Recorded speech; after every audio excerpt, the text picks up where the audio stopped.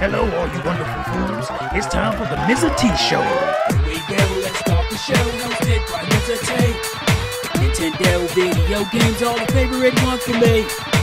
News and reviews, some gameplay too. Battling drones is what I do. That's it. Said I ain't just the show by Mr. T. It's the show by Mr. T.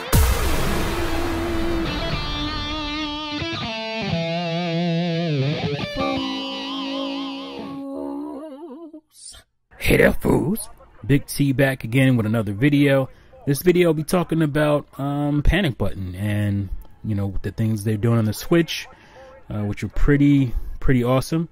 But I also want to compare them to a team that worked on, or not a team, but a company that worked on Nintendo consoles before, and that is, of course, Factor 5.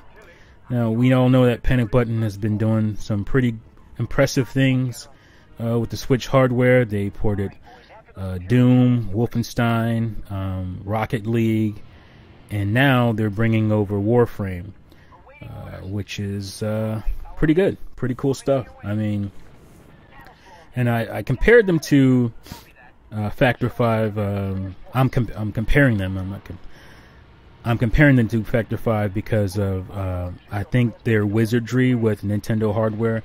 And that's pretty much as far as it goes. I'm not saying that they put out games that are similar or on par or as impactful or whatever.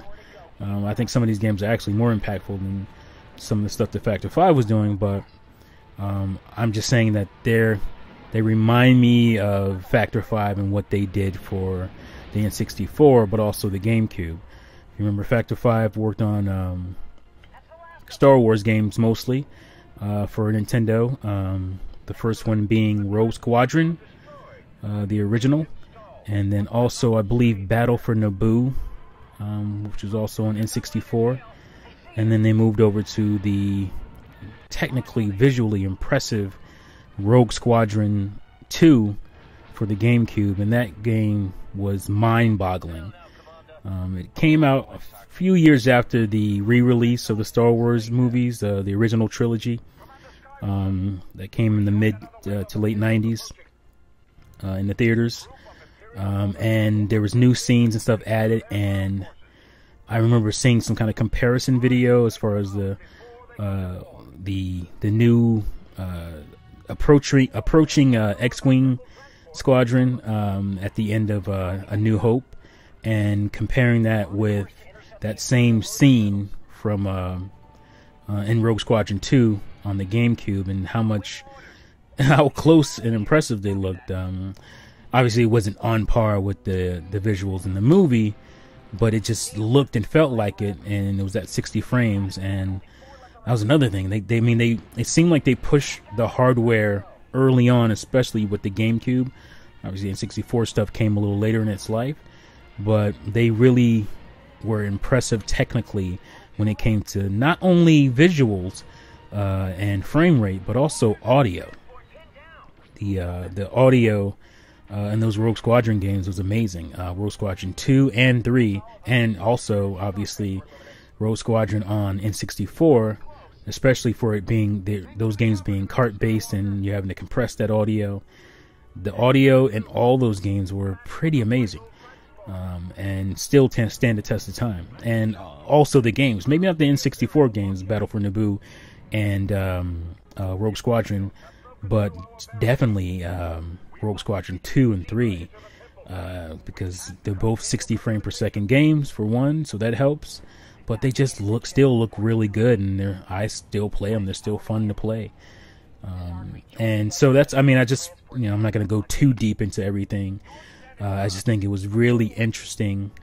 They just remind me a lot of Factor 5, and hopefully they don't go the same route. They seem to be doing really well.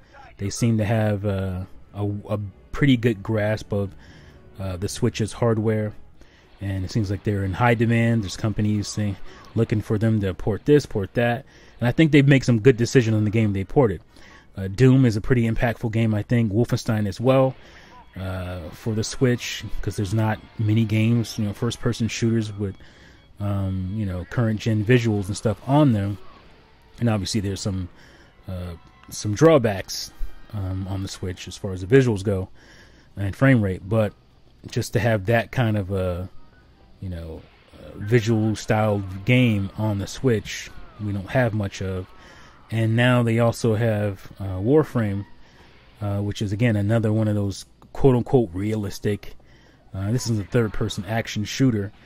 And it looked pretty zippy, pretty fast. I don't know if it's going to be 60 frames or not, but from the launch trailer, it did look pretty good.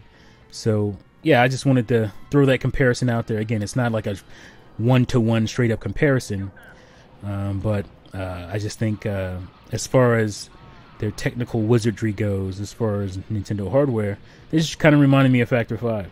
And hopefully they'll get to do some of their own stuff and not just do bring over ports and stuff. But I'm sure they're making a nice penny porting these games over for these other developers and publishers. So I hope they keep at it. Yeah, it's really cool to have to kind of support the types of games that they bring over. So yeah, let me know what you guys think in the comments below. What do you think about my comparison here? Are you excited for Panic Button and whatever they may bring in the future? Let me know in the comments below. Thank you as always for watching and listening, and now see you fools next time. Peace out.